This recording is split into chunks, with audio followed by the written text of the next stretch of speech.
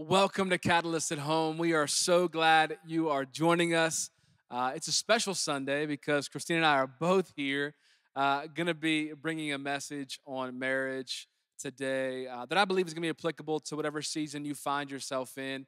If you're new to Catalyst, we're so glad you're here. As always, you'll see below. You can text Catalyst to 94,000. We'd love to connect with you. We'd love to send you a gift, say thank you for joining us.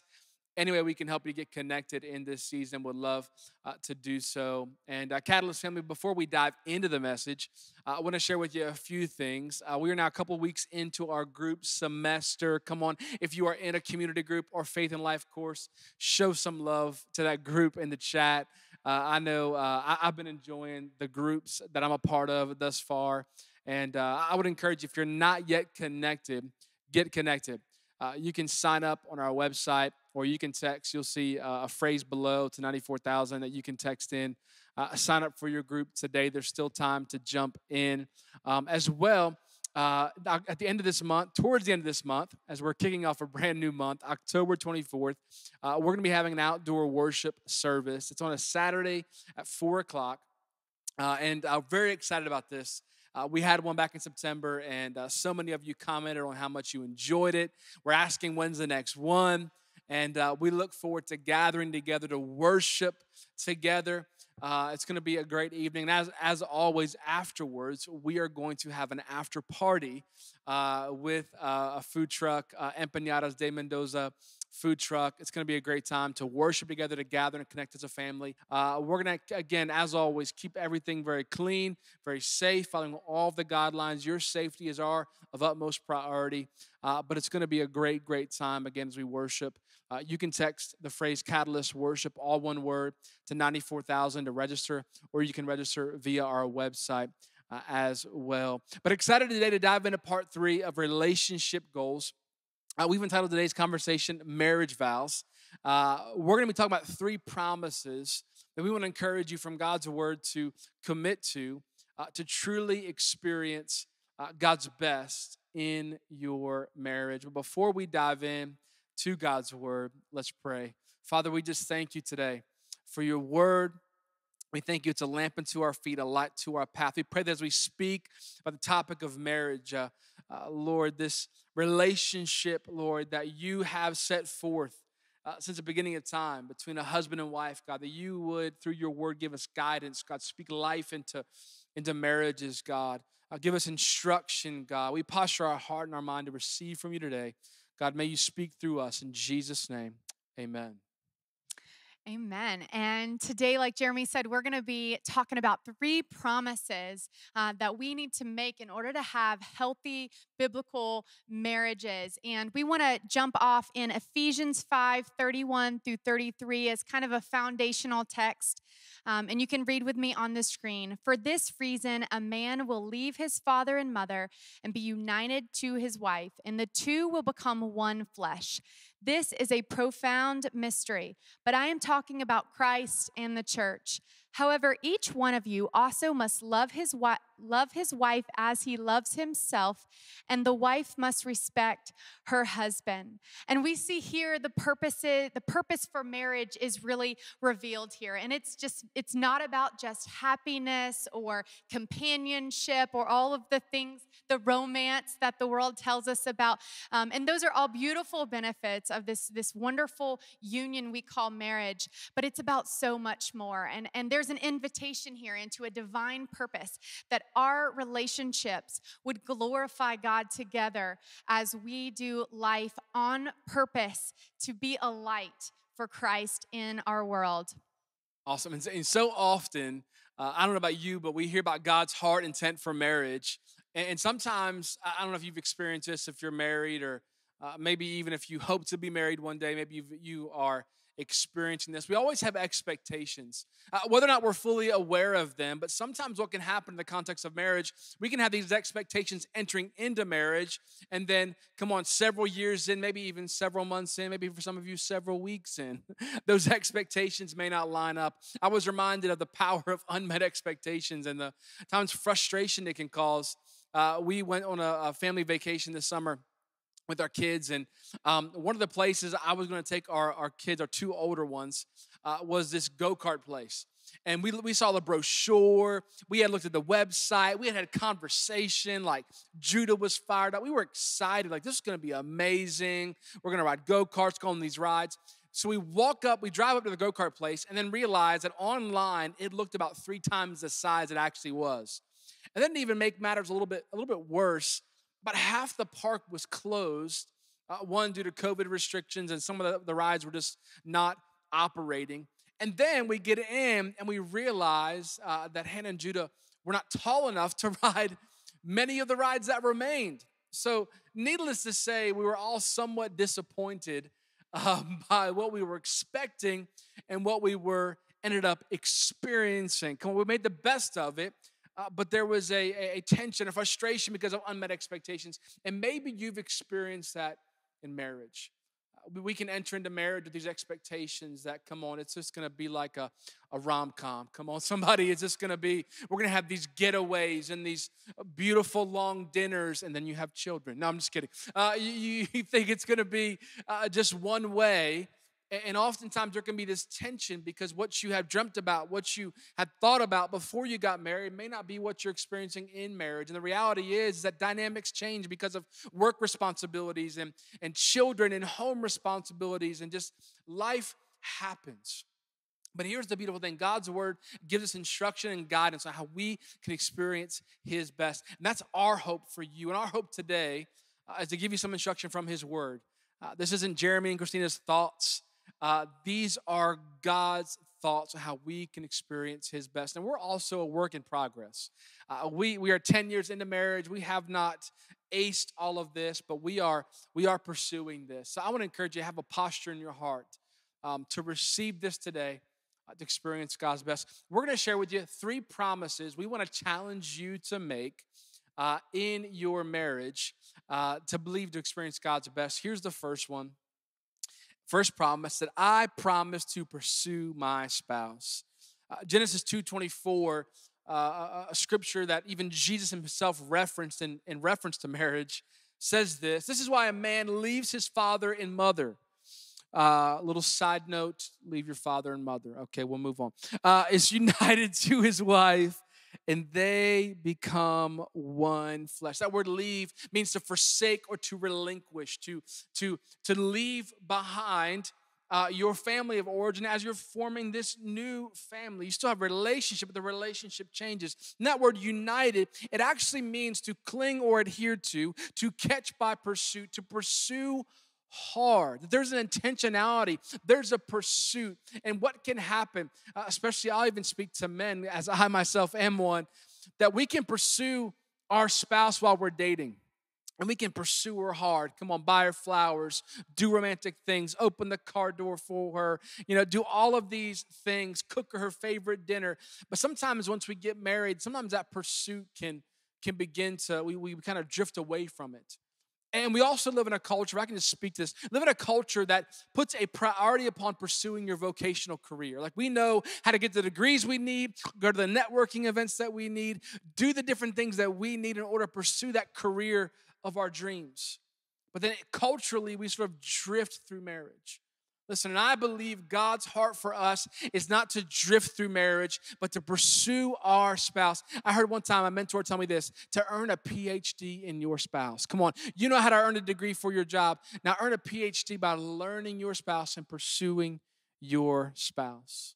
Here's a truth, is that a great marriage does not happen by accident. A great marriage requires intentionality. I remember some years ago, we were at a Disney World with our kids, and we had this plan for the day. We wanted to come on the Dumbo ride, come on Aladdin's magic carpets, come on, see all the princesses for Hannah. We had this plan, right? Come on, Peter Pan, the Winnie the Pooh ride, which are great rides, by the way.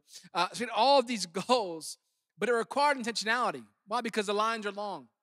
So the whole day, I was pursuing this plan because I was on the app with the Fast Passes. Come on, somebody. We got done the first 3 rides via Fast Pass by 11. Got the next 3 rides done by 12:30. The next 3 rides. And I was just continually, we ended up by like about 4 p.m., we had been on all of the rides, seen all of the characters we wanted to see, and we were exhausted. Why? Because there was intentionality. And your marriage requires that intentionality. Have a plan and stick to it. Let me give you just some quick practicals from God's word in pursuing your spouse. Here's the first one, is that when you think of something good to say it. Hebrews 3:13, the author of Hebrews writes, encourage one another daily. Encourage one another every single day. Ephesians 4:29, Paul says it this way, to use our words to build up one another. Let no unwholesome word come from our mouth, but only that for building up each other. Use words that are going to build up your spouse. Give courage to your spouse. And can I tell you, in this pandemic, how many know we need encouragement more than any other time? Probably. Because life looks different. There are stressors that are upon your life. Your work dynamic has changed. And come on, some of you, you're not only a parent, but also now helping your child with virtual school. You're having to unique ways care for your kids in this season. And all of that, we all need some encouragement. And here's the power of encouragement. Daniel Goldman, in his book, Social Intelligence, found that encouraging words can actually lead to positive emotions. And then catch this. It enhances our mental abilities, such as creative thinking and cognitive flexibility in the processing of information. That when you encourage your spouse, you're enabling them, you're empowering them to be more creative, to be more cognitively flexible, to process information. I would encourage you to be encouraging in this season to your spouse. A few months back, after one of our Catalyst at Home services, we had gotten done, and Christina came to me, and she said, babe, that was a really great message. Can I tell you, all of a sudden, I kind of puffed my chest out a little bit. Come on, I'm like, all right, say it again. Come on, say it again. I'm going to record it. But it gave me, that simple phrase gave me so much encouragement. Something I've been trying to be more intentional about, just knowing as Christina has been incredible at all the different roles, from leading here at the church alongside me, from helping to parent our kids, and as well, and really leading the way with Hannah's virtual school, and being an incredible wife. I've been trying to be intentional of stopping and looking at her. And if I've been doing this, you can nod, or if not, just shake your head. This is full integrity right here. And just reminding her that you are doing an incredible job in this season. Leading here at the church, taking care of our kids, leading the way with Hannah's school, and being an incredible wife. Thanks, babe. I want to do it as well before you all. But I'm telling you, encouragement. Right now, if your spouse is near you, come on, you can turn away from the screen. You have full permission, and encourage them. Be specific.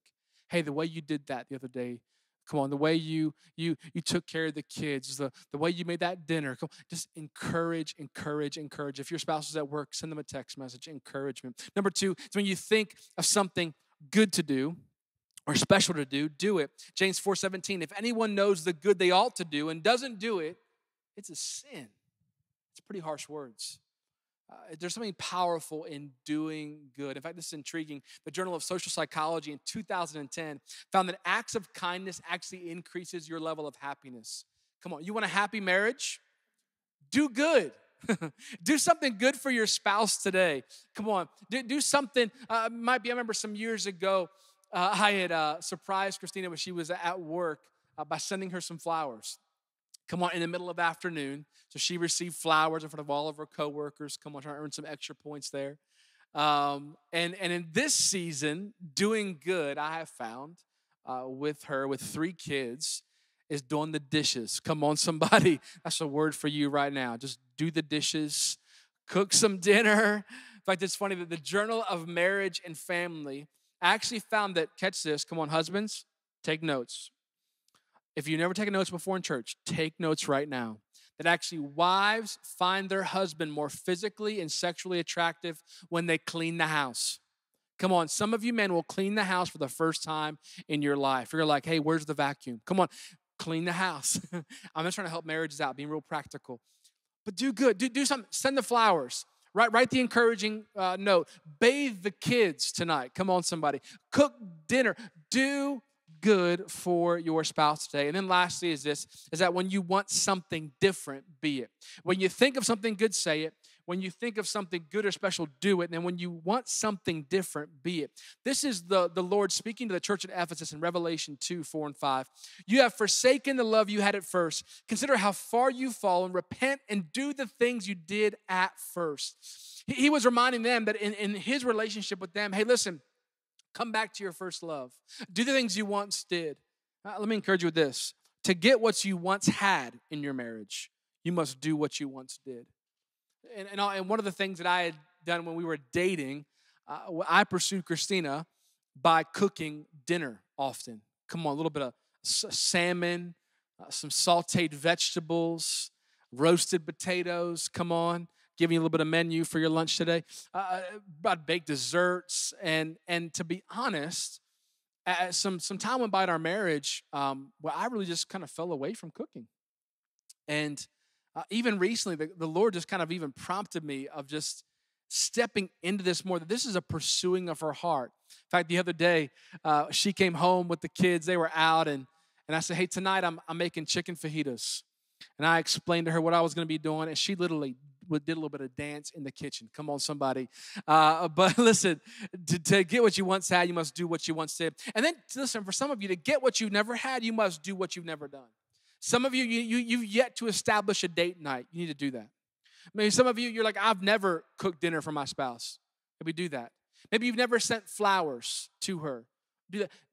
To get what you've never had, you must do what you've never done. Come on, let's promise to pursue our spouse. You know, before Jeremy and I were married, Jeremy was just pursuing my heart. I mean, this guy, I would tell him, no, I don't want to go to dinner. And he would just continue. He's like, well, you have to eat. I mean, he was throwing every excuse. He was trying to basically get rid of all of my excuses. And, when Jeremy began to pursue me, it reminded me so much of God's pursuit of my heart. I felt God was relentless as Jeremy was being relentless. And this is a nugget for someone. That is how I knew that God was in our relationship, because he reminded me of a familiar love, a love that could only come from God. And over time, what happens is we begin to kind of take each other for granted, and things begin to get familiar, and you don't thank each other anymore for, doing dishes or for putting up laundry or just the basics, taking out the trash. And over time, these home tasks begin to wear on you. And, it's amazing what a little bit of encouragement or acknowledgement can do. And so that's even something transparently I'm working on, is really noticing, right? Noticing those things that I once noticed. And really, this is an ongoing process, because the more that you add to your lives, especially when kids come along, when they really do take a lot of energy. And so your mental and emotional bandwidth is being taken up by other things, especially with work and with kids. And then what you find is you begin to kind of make compromises in the relationship area. And I have to credit Jeremy for this, but whenever I would begin to, be tempted to kind of say it's okay, we haven't had a date night in a couple weeks, or, make excuses because I was just exhausted, Jeremy would really fight for us. And he would fight for that time, even if it meant whisking me away, twice a year for a couple days just to get alone time together. It was incredibly, incredibly impactful. And I love that, because it reminds me of the pursuit that we first, that when he first started pursuing me. Which leads us to our second promise. So I promise to be about we and not me. We all have to make a conscious choice to fight for unity, because left to ourselves, we all drift towards just self-centeredness. This is humanity. And without God, it is impossible to lay our lives down one for another. And our spouses are not our enemy. In fact, it isn't even a competition. And so for all of the achievers out there, my type A's, my Enneagram 3s, tuning in today, this one's for you. It's not a competition. We are made to complement one another, to strengthen the team together. And for me, that was a hard thing for me to really learn and renew my mind on, and really pay attention to the behaviors and the things going on in my heart for a long time. But the truth is that we actually do have a common enemy, and this enemy, our best chance at actually overcoming the enemy is being on the same page, right? And when you're beginning to rub each other in the wrong way, taking a time out and saying, you know what? This is not us. This is not what we want. This is not who we are. There's an enemy at work. In fact, Satan works relentlessly to sow discord and disunity in families because he knows that when brokenness happens in the family unit, unfortunately, what happens is it repeats itself repetitively in generations. And we see this dysfunction continue unless someone steps up and says it stops with me. And we all have the power to do that because of what Jesus has done on the cross. The story can be different for us, for you. And the more that marriages and couples become about we, and we begin to become more like Christ in all of our life, the enemy hates it because he hates humanity. Because we are made in God's image, we remind him of his defeat, especially when we fulfill the great commandments of loving God with all of our heart and loving others. It is impossible to love others, especially your spouse that you live with day in, day out, unless you first keep that relationship with Christ. John 10:10 says that the thief comes only to steal, kill, and destroy. But Jesus has come. He says, I have come that you may have life and have it to the full. Jesus is giving us here. He is giving us a framework for how to overcome in our marriages. Matthew 19:4-6. I love that Jesus is actually talking about the kingdom of God. He's contrasting it to the culture. And then we've got Pharisees coming up, kind of they're religious leaders of the day, and they're really asking Jesus some tricky questions in hopes to kind of make him out to be a false teacher. And they're asking him questions about marriage. And he says this in verse 4, haven't you read, he replied, that at the beginning the Creator made them male and female and said, for this reason, a man will leave his father and mother and be united to his wife, and the two will become one flesh. So they are no longer two, but one flesh. Therefore, what God has joined together, let no one separate. This word united in the Hebrew actually means completely joined. And so this even goes beyond kind of the marriage consummation physically, but it's really this knitting together of our souls. And we know that Christ made both male and female in his image, and then he called it good. And so he's saying, this is actually my plan, and I call it good. We also know that God created Adam, and he gave him some work to do, but then he realized, there was no suitable helper. And so he creates Eve, he creates woman out of the man. And we see in Genesis 2:18, he says, the Lord God said, it is not good for the man to be alone. I will make a helper suitable for him. Now, ladies, I used to have a real challenge with this label of helper. My kind of go-getter attitude, personality type, I had a real challenge with this kind of idea of God's framework for marriage, and then I'm supposed to be a helper because I had all kind of cultural connotations that went along with that, until I took it. I said, God, I love you with all of my heart, and I'm going to seek you with everything that I have, and I don't understand your ways, I don't understand your structure, but I'm going to seek out knowledge and understanding, and then I'm going to submit myself to you because I love you, and I trust that you have a good plan for me, and it is not to harm me, but it is to bring me life. And so as I began to learn this, what I found was that God is actually referred to as a helper many times over in the Bible. In fact, the King David actually calls him, God is my helper, the upholder of our lives in Psalms 54:4. And the Holy Spirit, in fact, the third part of the Trinity, is actually referred to as the helper. And the Holy Spirit empowers us to live this life that God says is possible, even though with man it can feel impossible. With God it is possible because the Holy Spirit comes and helps us. And what I realized was like, man, God, what an honor, what the highest honor of my life. I had to change my mind that the God of the universe is comparing me and calling me into the role of helper, and that I am able to display this particular dimension of God that is unique to being female. And I'm telling you, I walked with a different kind of confidence that, man, God, you didn't make a mistake. You've created me as a woman. You've created me in this structure of the family unit, and I'm going to honor it because you have put it in motion. So with that framework, really want to share two commitments that we believe that you can make to kind of take this step towards a we mentality for your marriage.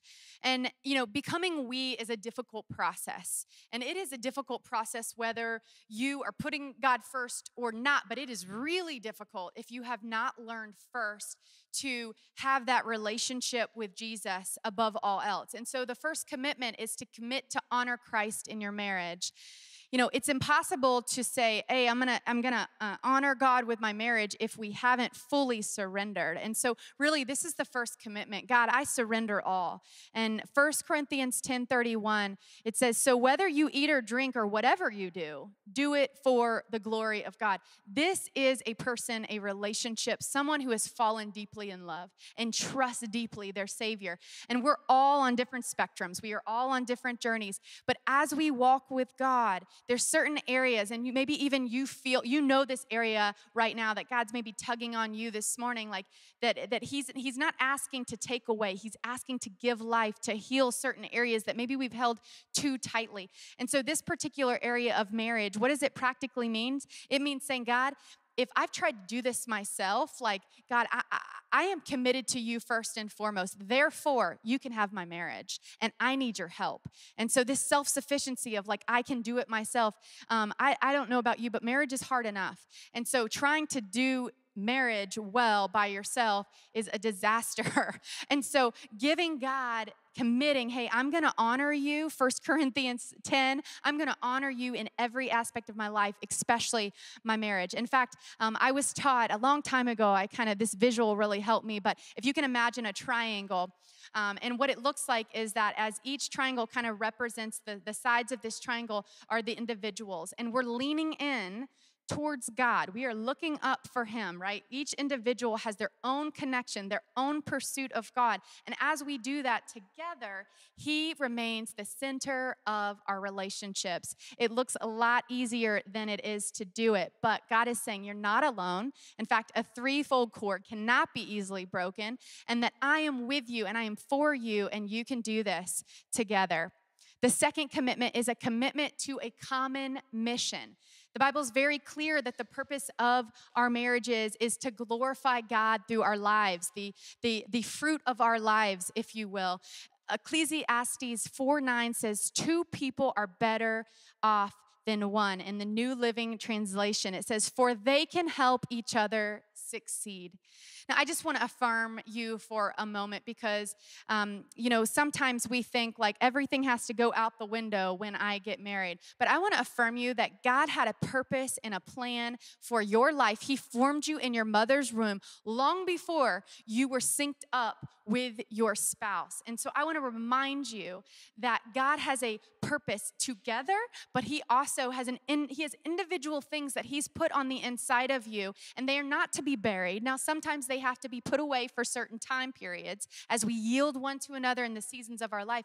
But it is so important. May our marriages be about, you know what? I love you so much, Jeremy. I love you so much, to your spouse, is saying like, I'm going to commit my life to loving you so well that we're going to pull out everything that God has intended on the inside of you with his help, and being committed to that mutually. Sometimes we see a lot of one-sidedness, and it's saying like, no, I'm going to submit myself to God and love you well and serve you well. I'm going to outserve you, and we're going to see the beautiful calling of God come forth in your life. Ephesians 5:21 says it this way: submit to one another out of reverence for Christ. So it goes back to commitment number one.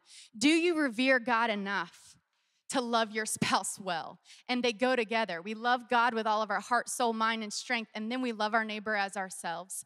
And there is an order to that because God is a strategic God, and he knows that we've got to get the order and positioning of our heart right.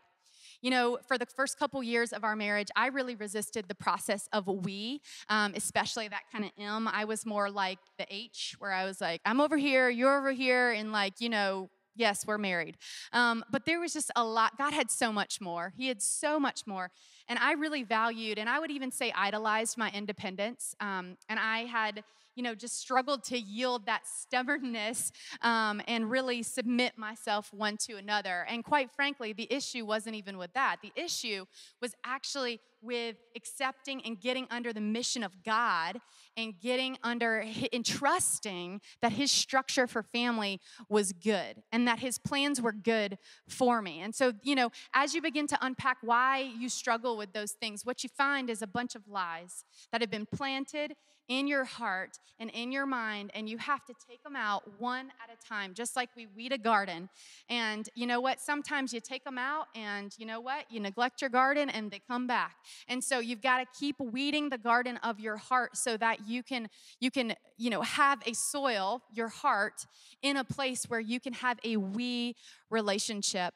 I would encourage you, if you have not done this, to really take the time to do this individually. But also, what helped me a lot was kind of reframing submission. And this is my challenge to you, that you would see, you know what? I am going to submit myself to God, and I'm going to submit myself. I'm going to get under his plan and his ways, and I'm going to give it a try with all of my heart. I'm going to submit to the vision of God. And I can tell you so many times, had I not had these two commitments in my life, I don't know that we would even be where we're at today, loving each other, because it takes being committed. I'm committed to God. I'm committed to this relationship, and I'm going to submit my will and my flesh under the mission of God for our relationship. Which brings us to our final point, is that I promise to confide in my spouse and not hide from my spouse. Genesis 2:25, that Adam and his wife then were both naked and felt no shame. Come on, everybody said amen. Come on now. They were both naked and they felt no shame. They were totally revealed to each other and felt no shame. The word shame actually means worthlessness. It means that they had this feeling of worth and being completely with each other. We see when sin entered the picture, they ended up covering up themselves. Because oftentimes what can happen is that shame makes you want to hide. And here's the reality, is that secrecy, I want you to catch this, it is the enemy of intimacy. And here's what shame grows in the dark, but healing in our marriage happens in the light. Paul said this in Ephesians 5:8, for you were once in darkness, but you are now the light of the Lord. Live as children of the light. To have this openness, have this transparency. We talk all the time about James 5:16, confess your sin one to another so you can experience healing. And I believe that should start first and foremost in your marriage, is to have that openness with one another. Paul in Ephesians 5:3, kind of speaking more of what light looks like. He says that among you, there must not be a hint of sexual immorality or any kind of impurity or greed, because they're improper for God's people. Listen, part of the walking in the light is experiencing purity when it comes to your sexuality, especially in the context of marriage. Listen, marital purity requires intentionality. Some years ago, I was driving home. I was in college for Thanksgiving. It was Wednesday evening, the night before Thanksgiving. I was getting tired at the wheel, and I fell asleep. First time and only time I fell asleep at the wheel. Thank you, Jesus. I drifted into the other lane. I hit the guardrail. I then tossed over to the other side. I slammed into the guardrail. My car is totaled. Thankfully, I was fine. I did wake up, though. But if it wasn't for those guardrails saved my life. I made a bad decision. I didn't sleep all the night before. I was tired. But those guardrails saved my life. Can I tell you, you need guardrails in your marriage for your purity. Here's what guardrails look like. Especially if you have had maybe struggles in the past with sexual sin, whether it be pornography or be just sex outside of marriage, put a filter, put an accountability software on your devices. I have a software on my device, and here it's a guardrail. It's not because there's this, I'm going to certain sites repeatedly. No, it's because if there's ever a day where I give into a temptation, every day in the future, I have a guardrail there. And that also, I have a friend that receives reports. If I were to ever go to a questionable website, they would know about it. Listen, you need guardrails in your life. In a hyper-sexualized culture, you need guardrails in your life. Maybe that guardrail is not watching certain movies or shows. I'm thinking, Jeremy, you're being old school. You're being too much. No, it's loving God enough to protect yourself, protect your marriage from impurity and sexual sin. Having those guardrails, maybe certain people that you're going to spend time with. Examine your life. Are there any things in your life you currently do, people that you currently spend time with, maybe individuals you follow on social media that might cause you to think impure thoughts? I shared last week how I had to change the music I listened to because it created impure thoughts. Examine your life, protect your sexuality, protect your marriage and purity, and establish those guardrails in your life. I know you have a story of in our marriage where we kind of had some guardrails as well as some intimacy about that. Yeah, so Jeremy and I actually met at a gym. And so it's kind of a sentimental place for me. And it's also just a place I value. I love it. And so Super spiritual, met at a gym. there was a season, and Jeremy and I, before kids, we loved to go to the gym together. And there was a particular season where he came to me and he was like, "Hey, just want to be honest with you. I'm gonna just kind of not go to the gym for a while." And I was like, "What? Like, I don't understand." Because it also had some emotional ties, right? It was like a place that was something we did together. We bonded together. And he told me, he's like, "Hey, I just can't go right now in this season because this is a particular, like, I'm struggling in this area of lust, and I just want to be honest with you because I don't want it to get a foothold in our marriage, and I am putting this guardrail up. And can I tell you, was it hard to hear that? Yeah, of course. But after that, I think it just drew us so much closer. And it really, what it did was it opened up this just open communication. And when you bring things into the light, then it doesn't get a foothold in your life because he's being accountable to another man in his life, but he was also accountable to me. And he was like, "Hey, like, I love you too much. I'm doing this, and yeah, it means we can't work out for a while, but you know what? This is why I'm doing it." And can I tell you just the emotional intimacy that happened because of his transparency and his honesty? It's good. Secrecy will kill intimacy. Transparency fuels intimacy. As uncomfortable as it might be, we have this open relationship to where there's any kind of temptation. We're open with that about each other. It's important, listen, for you because Jesus said temptations will come. So everyone's tempted. Let's just get that on the table. Be open about it with your spouse because here's why. The enemy works and thrives in darkness. He loves secrets. He loves it. And he'll try to tell you, don't tell your spouse that. They can't know that. Listen, I would recommend, you need to have that transparency with your spouse. And you need to have other people in your life as well that you have that transparency with because, listen, when you bring it to light, it reveals the enemy's cards and it disempowers him in your life. Let me give you in your marriage, Kristina brought it up, but how do you cultivate intimacy? 3 levels of intimacy I want to encourage you to cultivate in your marriage. First is cultivate spiritual intimacy. Psalms 119:9. This is David saying, "How can a young person stay on the path of purity? By living according to your word." In verse 11, he says, "I've hidden your word in my heart that I might not sin against you." Listen, do that on an individual level, but do that as a couple. When we first got married, one of the things we would do that I thought was so helpful is at dinner, we would ask each other, "Hey, what has the Lord been speaking to you? In your time with God today, what did God speak to you about?" And that would cultivate this rich conversation spiritually. We would do marriage studies together. And one of the things that really helped us was being a part of community groups.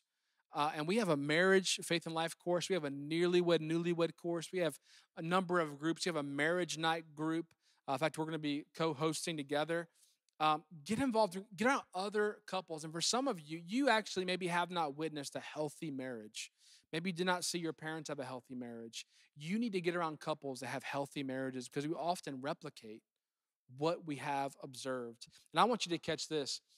The Psychology of Religion and Spirituality Journal found that couples who pray together, again, it's talking about spiritual intimacy, have higher rates of trust and lower rates of infidelity. And then those who attend church together, or come to our outdoor service on the 24th, watch church at home. We're served together like our amazing, amazing dream team behind the scenes. They have higher rates of marital satisfaction and commitment. Come on, I want to encourage you. Cultivate spiritual intimacy. Number 2 is to cultivate emotional intimacy. Proverbs 28:13, "Whoever conceals their sins does not prosper, but the one who confesses and renounces them finds mercy." I want to encourage you, just real quick, I want you to lean into this. Confess your sin to each other. When you maybe used a tone that you know could have been hurtful, circle back, be humble enough, say, hey, I'm sorry. The tone I used was wrong. If you said some words that were hurtful, come back, confess it. Hey, I'm sorry. If you're a little bit prideful, come back. I'm telling you, it's going to begin to open up intimacy in your life. And here's the powerful thing about intimacy. When you begin to have this conversation, in fact, it was found in a journal called the Sexual Medicine Journal in 2012 that actually emotional intimacy is highly correlated with sexual satisfaction in married couples. That there's something powerful when you begin to cultivate that intimacy. Let me just give one practical before we move to the next section. Have a weekly date, at least once a week, whether it's if in this season they put the kids to bed early to have some time in the evening. And here's a question we have found to be so helpful is to ask each other, how are you doing? How's your soul? How's your heart? And allow that. Sometimes that takes up an hour and a half of our date, and that's just that question. Begin to cultivate that intimacy with one another, which brings us to the final level of intimacy, which is sexual intimacy. Cultivate sexual intimacy. Proverbs 5:18 and 19. Some of you will be surprised. This is in the Bible, but it is God's word. Let your wife be a fountain of blessing for you. Rejoice in the wife of your youth. She is a loving deer, a graceful doe. I don't know if those affirmations are as translatable today, but let her breast satisfy you always. May you always be captivated by her love. The Bible says be satisfied with your wife's breast. There you go. Come on. Some of you, that was worth tuning into church today, is you are called biblically to enjoy your wife's breast. Okay, we'll move on because some of you are getting uncomfortable with that. But let me just give you a practical. Here's how you can cultivate sexual intimacy in your marriage. Number one, pray over your sexuality. In all honesty, I pray every day for our sex life. I do. And I think you should, because here's why. You don't got to look too far in statistics. The enemy is warring against sex. The rates of infidelity, of pornography, you can go on and on. Pray over it. Pray over it. Number two, take turns focusing on each other's needs. Serve one another. Focus on your spouse's needs when it comes to it. And then lastly is be romantic in your spouse's love language all day long. You've seen the Proverbs. You're like a loving deer. Come on, a graceful doe. Speak your spouse's love language. If you haven't taken the 5 love languages assessment, I would encourage you to do so. But speak their language all day long. Come on, sex doesn't begin in the bedroom. Come on, sometimes it begins in the kitchen doing those dishes. Come on, somebody. It's, I remember when we first got married, there's probably heard this, that women are like a crock pot, men are like a microwave. And I learned this early in marriage because I'd come home from work and, we'd have dinner and, we're ready to have a relationship. And what I learned was that with Kristina, that analogy was true. And I learned what helped was cultivating intimacy, emotional intimacy throughout the day. And I would text her throughout the day, hey, how's your work day going? How'd that meeting go? And texting her. And then now with 3 kids, it's like doing the dishes. It's like bathing the kids. And those things. Find your spouse's love language and speak it. Listen, I want to end with this. A great marriage, a healthy marriage, a God-centered marriage does not happen by accident. It won't. It happens and it requires intentionality. So I want to encourage you. Promise to pursue your spouse. Promise to be about we, not me. Promise to confide in your spouse and not hide in your spouse. We want to close with praying over our couples this morning. So if you're with your spouse, you can take their hand at this moment. And we just want to pray over you together. Absolutely. And for those of you who are maybe still waiting right for your spouse and it's a deep desire of your heart, or maybe you are completely satisfied in your singleness, or perhaps you are apart from your spouse. I just want you to know that God knows exactly where you're at, and I want you to know that he is he just knows. He knows. And so I want you to talk to him during this time as we pray. So, Father, I just thank you so much for who you are. We thank you for the institution of family and marriage, and we thank you, Father, while we don't always understand your ways, we know that they are higher than ours, and we know that you have plans that are good for us, plans to prosper us, Father God, that our soul would prosper, Father, not to harm us, Father. And so we just ask you, Father, that you would put a hedge of protection around our marriages today. Lord, we commit ourselves to you all over again, Father, that we would glorify you in every aspect of our life, especially our marriages, the marriages that will come, and even those in singleness. Father, God, we ask you that you would help us to fall in love with you more so that we can love one another well. And we thank you for it in Jesus' mighty name. Amen. Hey, if you're here, and Kristina mentioned it, but part of having a healthy marriage, a God-centered marriage, is surrendering your life to him. And can I tell you this? Marriage is a depiction of his love for us, and he loves you. He desires a relationship with you. If you've never committed your life to Jesus, I want to encourage you to do so today. It is the best decision you'll ever make. For some of you, you're coming back to faith. You're feeling God stirring you, drawing you back. You need to recommit your life to him. Just pray this prayer with me right where you are. Say, Lord Jesus, thank you for loving me. Thank you for going to the cross and giving your life for me. I believe you rose again. I confess you are Lord of my life. I repent of my sin. I ask that you lead me and you guide me. In Jesus' name, amen and amen. Hey, if you made that decision, we'd love to know about it. We'd love to send you a resource, help you grow in your faith. You can text the word faith to 94,000. We'd love to send you that information. I'd love to send you that resource as well as some next steps. And we'll encourage you to get involved in a group or a Faith and Life course. We actually have a Foundations of Faith course, really a Christianity 101 course that'll be perfect for you in this season. And as always, Catalyst family, show them some love in the chats because we are so excited for this decision.